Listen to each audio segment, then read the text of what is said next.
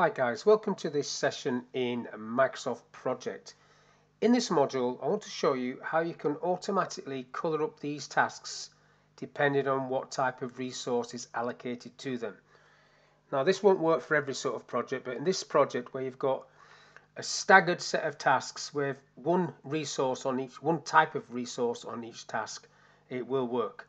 Now what we have to do is create some custom tasks types in here. So if I double click on this white bit, or you can go across to format, the Gantt chart format, and there, bar styles, whichever you want to do. I'm going to double click. When you double click, you get this coming up, and these are all the symbols that you're going to see in this bar style. If I come down to the bottom, I want to create 3, and I'm going to use the flag feature. So I want the 3 types of resource, so plumber. So just type plumber there. I want joiner, and I want electrician. So electrician. So this is going to use flag 1. That's going to use flag 2, and this is going to use flag 3. Select it from there. Now obviously they're all the same color at the moment, so if I just click on this one, and let's say that if a plumber is allocated, I want it automatically to go to that color.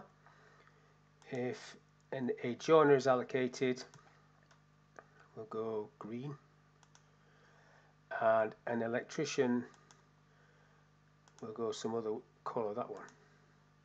So that's the color.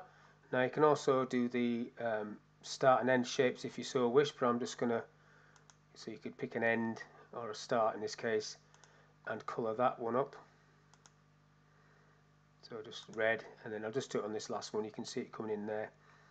So shape, end shape, colour, red.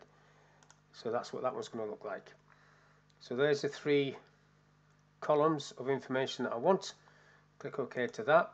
Now I need to insert those columns. So new column, type F for flag 1, new column F flag 2, new column F flag 3.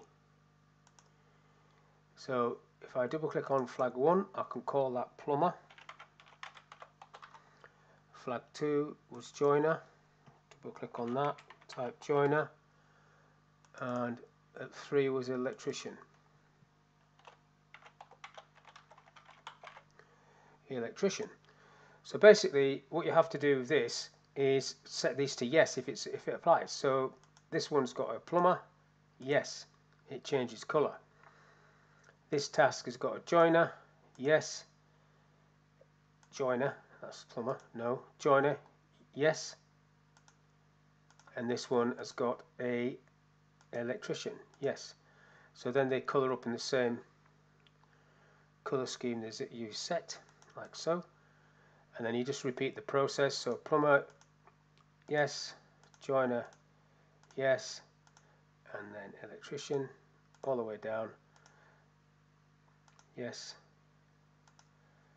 yes. Now obviously if you've got multiple resources on a task, this isn't going to work. But for single resources like this, where things have to be done in order or a sequence, it will work, and you can automatically color it up like so. So now if I just pull that back across so you can see the Gantt chart. So if this is a longer project, a lot more builds, you've got the whole color scheme there, you can see it quite clearly. And if you want, you can save this layout table. If I go to the view tab, tables, and save fields as a new table, so I'll call this table flags, so I know what it is.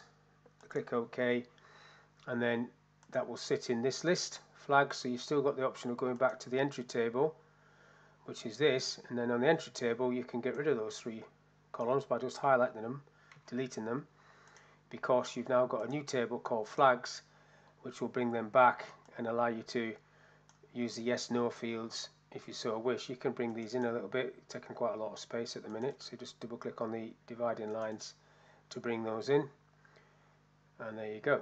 Now the same with this one as well. You don't have to have it expanding too far, so keep it quite tight, and then you've got your automatic coloured tasks. So for those of you that do these type of projects, hopefully that video was of use. Thank you for your time, and I'll catch you in the next one.